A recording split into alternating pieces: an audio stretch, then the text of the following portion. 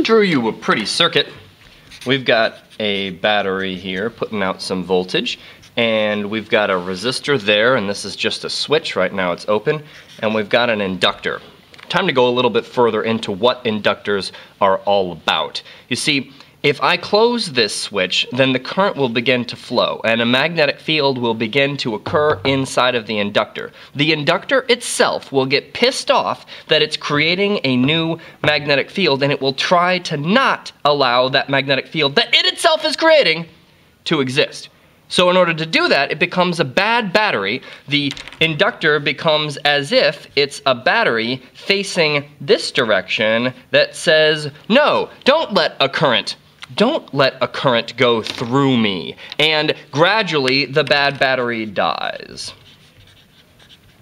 And we want to study how that bad battery dies gradually. We want to study quickly how the bad battery gradually dies. There, that's a little bit better. Now, ultimately, a current will be allowed to flow because there's some resistance here and everything kind of eases into it, and it's not a perfect inductor. But I want you to notice that the inductor is kind of like inertia in the circuit because it tends to not allow a change to occur. So this is very similar to capacitance, and I think we'll see a few ways that this ties into capacitance. But I like to think of an inductor as current inertia. So here we are. Let's get ourselves a little graph. I want to get a graph of current as a function of time if I close this switch. It's going to be doing this. It'll go from here, I should get a different color on that plot, right? This is called infrared. Yeah, I bet it's not actually infrared. And it will asymptotically approach some current here. Do you think you can figure out what that current is there? I'm going to call that I final, and I'm going to say that it probably is, well, when the bad battery is completely dead, then this will be a line, and this will be a line, and then we'll just have V and R in here, and V is IR, so this current is going to be the voltage of the battery divided by the resistance of the resistor. It will ultimately reach that.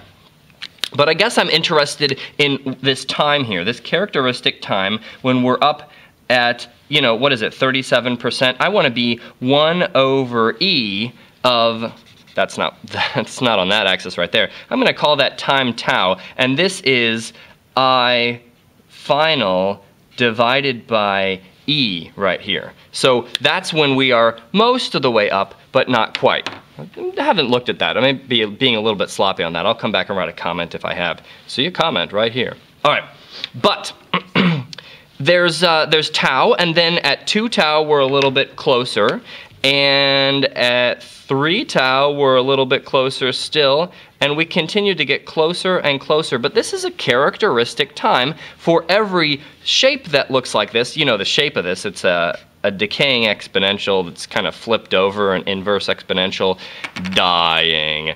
And so I'm going to say that current as a function of time, this doesn't mean I times t, but current as a function of time, well, it's going to be I final times 1 minus something that's going to start at 1 and then gradually die, because, well, this looks like that flipped over. So we'll say e to the minus t over tau. And you're wondering what makes this take longer. I suppose if tau were a bigger number, then it would take longer to get up to a significant fraction. So I can draw a it taking longer kind of thing. It might be a kind of graph like that if it took longer to get near to the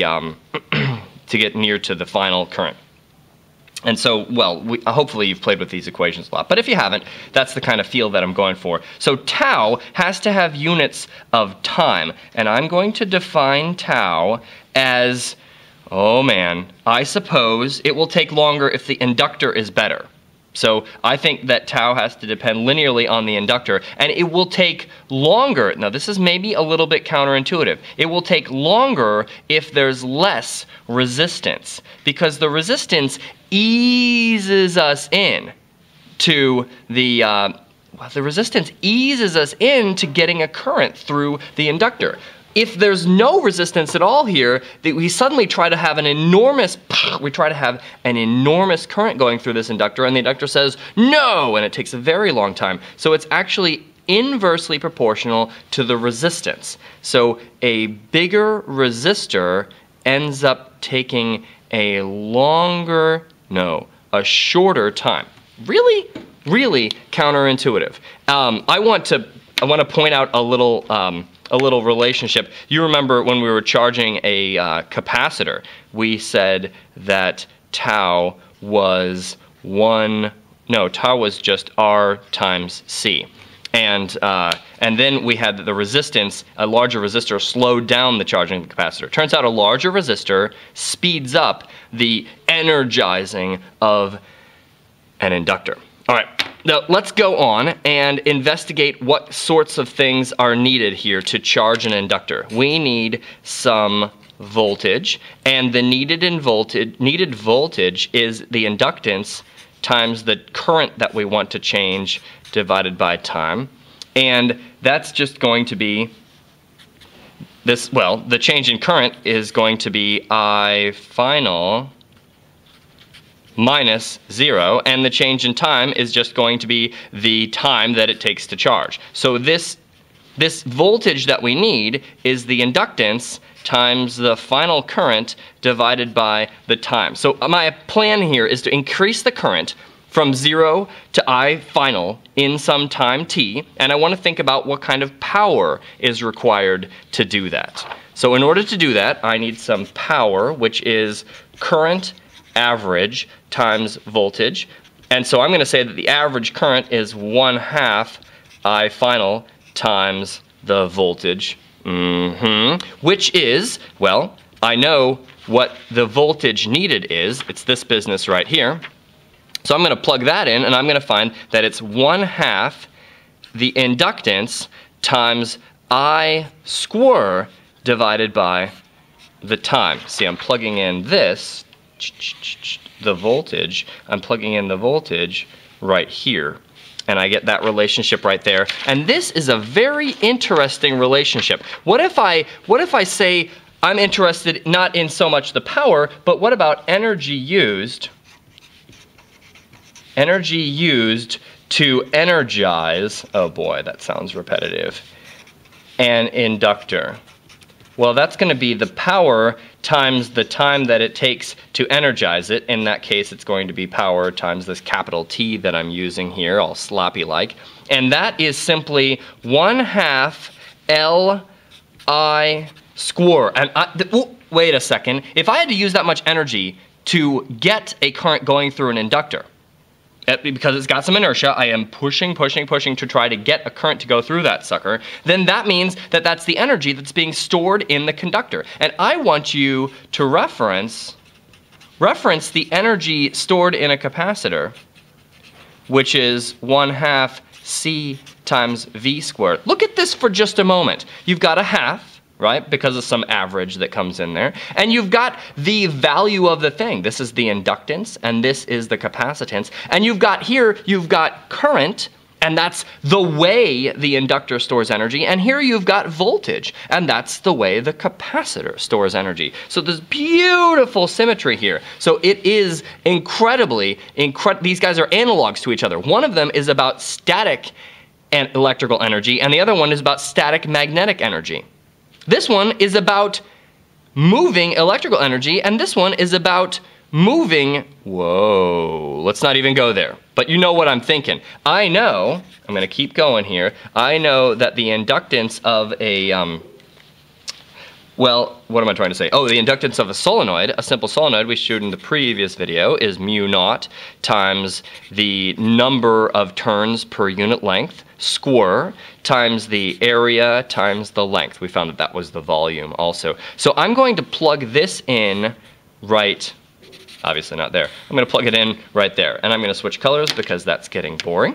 So I'm going to say that energy in an inductor, the energy in an inductor is, wait for it, 1/2 Li square, and I'm about to plug in all this business right here. I've got 1/2, and I've got mu naught n square a l I square. Oh my goodness. But I want to point out that the magnetic field inside an inductor, well, I guess the magnetic field inside a solenoid is the result that I'm using right here, is simply mu naught times the number of turns per unit length times the current that's going through there. So I see this here. You see that I've got mu naught and N and I. In fact, I've got this square except B square over mu naught equals mu naught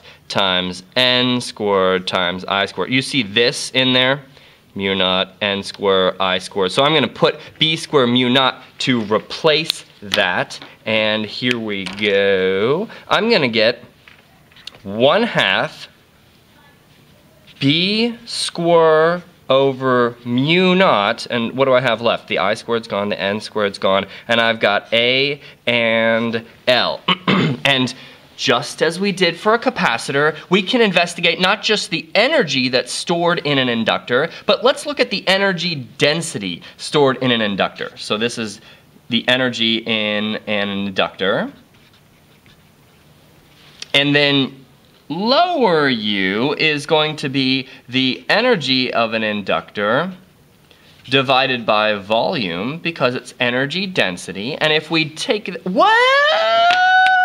This is volume. So if we're investigating the energy density of an inductor that has a magnetic field inside of it, and that's the way that it's storing its energy, then we find that that is 1/2 B square over mu naught. And I want you to remember that the energy density of a capacitor is 1/2 epsilon naught E square. So look at the similarity between these equations. Yeah, we got something about mu naught being in the denominator and epsilon naught being in the numerator, but look, we're squaring the value of the field. That's how fields store energy, as the square of the value of the field, and we're multiplying by 1/2. Dang. Yeah, one final thought. This is the energy density of any magnetic field anywhere. This result is actually completely general, so it doesn't have to be in an inductor. If there is a field that exists in space, then the energy per unit volume is that. And if there's an electric field that exists in space, the energy per volume is that. So I'm going to say that this is the energy of an electric field, and to demonstrate some of the symmetry, I'm going to show you that this is the energy of a magnetic field. Yep, see, purple, orange, great. All right, it may have occurred to you, but maybe not. I want to point out that inductors don't just have a problem getting current up to a certain level. Imagine that this has been going for a long time. You've got the voltage of the battery here, and you've got some resistance here. You've got a closed switch, and you've got an inductor. And this had been closed for long enough so that a steady current would be going through here, and the inductor becomes very happy. Now, if I open the switch, though, you can bet that starting from some initial current, which is probably, let me point out that I naught is probably going to be, well, it's as if there's no inductor here, remember? So it's just V divided by R. But the current will gradually slow down. In fact, rapidly at first, and then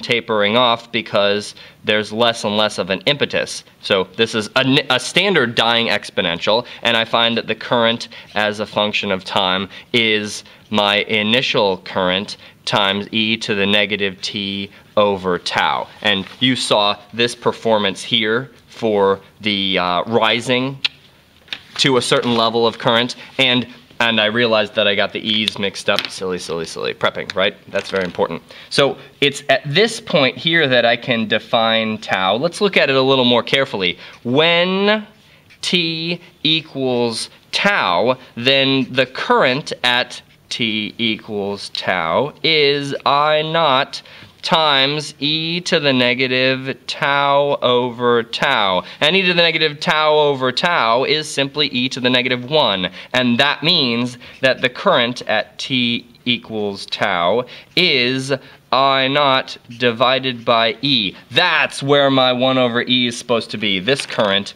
is I naught divided by E. So what I should have done up here, and I'll have it corrected in the video also, is that this is not I final over E, it's I final times 1 minus 1 over E. And 1 minus 1 over E, well, that's your favorite, right? We can put this as E over E, so it's E minus 1 over E. Really? And this is just, well, it's 1 minus 1 over E. Okay, so that's that value right there. So not only do inductors not like to start having a current, they also don't like to lose a current. So that in that way, they are extremely like electrical inertia. And frankly, I'd like to call them electrical inertia devices.